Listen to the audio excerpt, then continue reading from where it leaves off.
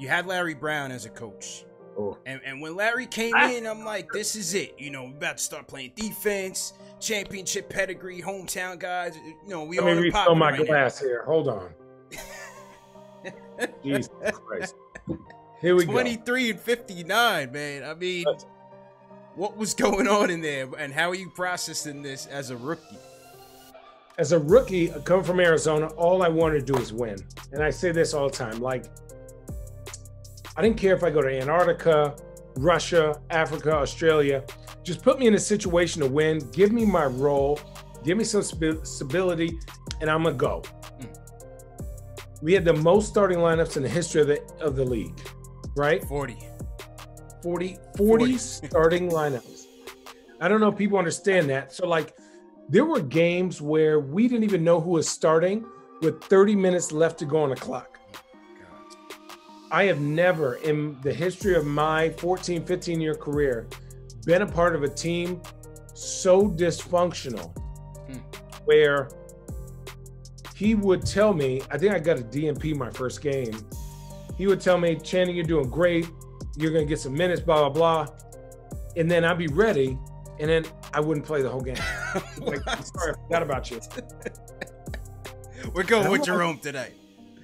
Right, but like, if and now that I know, coach is gonna say, hey, Channing, this week, this is a lineup. We're gonna have to, like, you may get some minutes. Yeah. Okay, fine. I could do my workouts based on that. Mm-hmm. Communication was awful. Mm-hmm.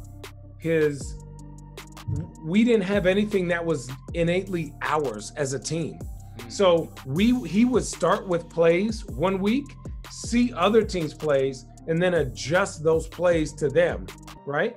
I remember I started to be like a face-up jump shooter, do my thing. Mm-hmm. I remember the day after I scored 30 on the #1 pick, Andrew Bogut, who had a great career. Mm-hmm.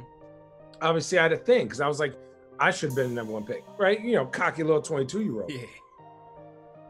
I had 30 that day on jumpers. I was moving, I was shaking, and me and Steph had a good relationship, right? So Steph was balling that month. Steph was my guy. Steph, like, again, he's a person that, when you just talk about like his hoop knowledge, regardless of what you think of him, he's a baller. Mm-hmm, mm-hmm. Respect the baller. Absolutely. And he was just trying to make his own way, doing his own thing. Now, you may not agree with it all the time, but that's him 24/7. So it is what it is, and I respect that, right? Mm-hmm. And I could tell him, I don't fuck with that, or yes, I'm super down with that, right? Mm-hmm. So the next practice, coach goes, Channing, you can't shoot any more jumpers. So I'm like, what? Everyone on the team is like, don't listen to him. He's just saying that. He was like, no. If you shoot a jumper, you're gonna go sit on the side. So obviously we're running the plays that are meant for me to shoot. Mm-hmm. David Lee is guarding me. He backs up 5 feet. I dribble and kick the ball out. He goes, good job, son. My teammates are like, what the fuck are you doing? Shoot the ball. So all of a sudden, when you get a rookie where the game is already moving really fast, who's had some success with the things that he's worked on, have a coach absolutely T-bone that. I just went into a spiral of when to shoot, when not to shoot. And then he didn't play me. And then was getting DMPs. And then it was all over the place.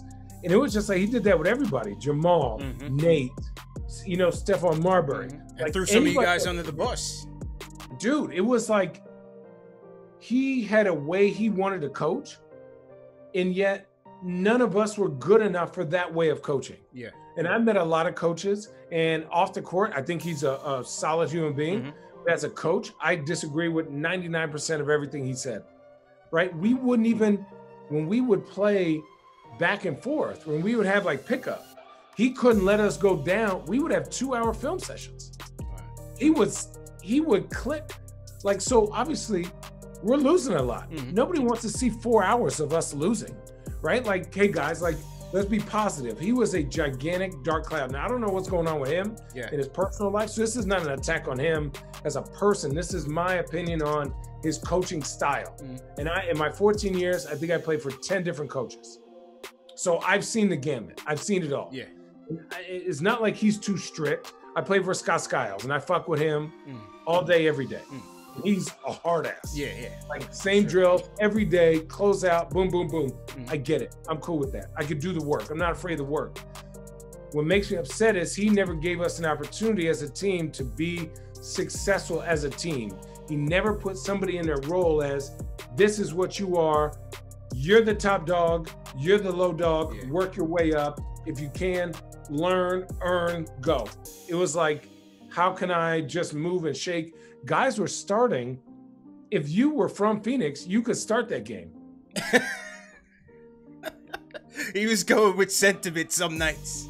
That was a couple of the 40. He was like, he's got more family in here. That's what was crazy about the whole situation. It was like, hold on, like, this guy hasn't played. We had G League. Ime Udoka came and played with us. Yeah. And he was starting when we played Portland. Like, he just came from the G League. Now, Ime can play. He was a G League MVP or whatever, D League MVP. So, okay, he can play a little bit, but he's not starting versus the Blazers. Come on. Coach Brown was losing it, man. That's just surprising, man.